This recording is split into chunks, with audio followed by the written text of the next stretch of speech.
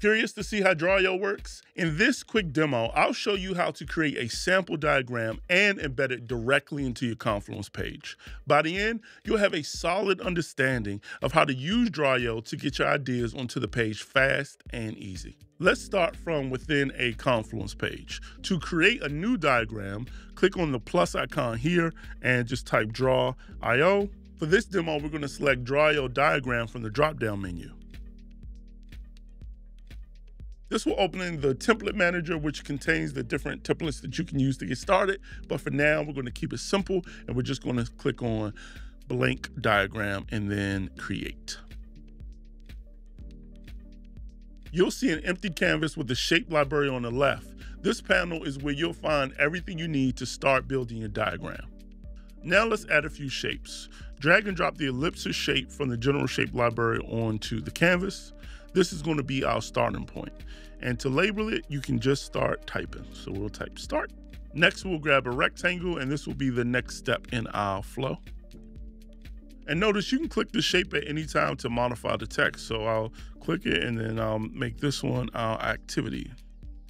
Connecting these shapes is simple. You're going to go over to your start shape, hover over it, and you're going to go to the arrow, and then you're going to drag that over to activity, and Drawio automatically connects them, making it easy to establish the flow.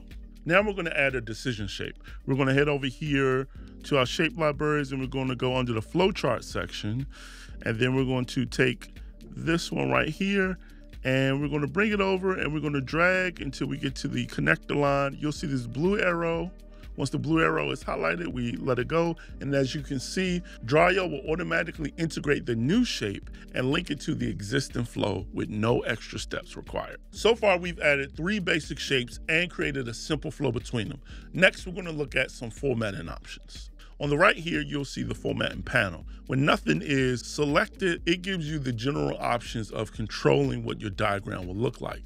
Once you select the shape, it'll give you the formatting options for that shape. This is where you can customize the appearance of your shapes and connectors. Let's change the colors of our shapes. We'll start with our starting shape. We'll change that to green here from the style panel, and then maybe our activity shape will change here to a nice blue, and then our decision shape will change here to a yellowish orange.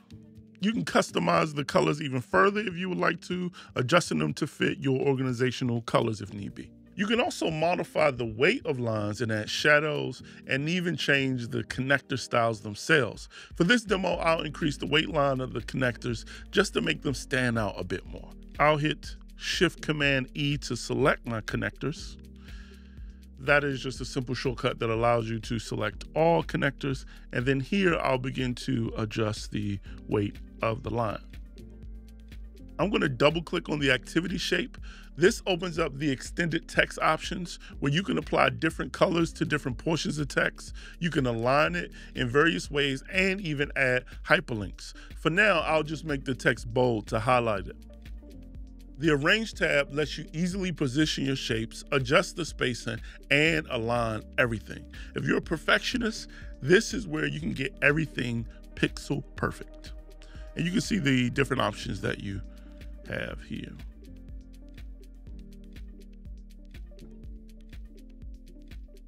Now, once we're happy with our diagram, we're going to click Publish.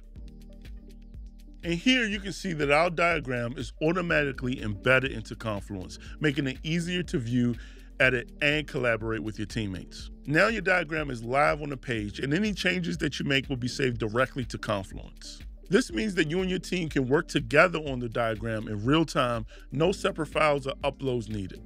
And that's it. In just a few minutes, we created a basic flowchart and embedded it inside of Confluence. Drawio makes it super simple to get started. If you'd like to try Drawio, head over to the Atlassian Marketplace so you can get your 30-day free trial. Until next time, stay connected.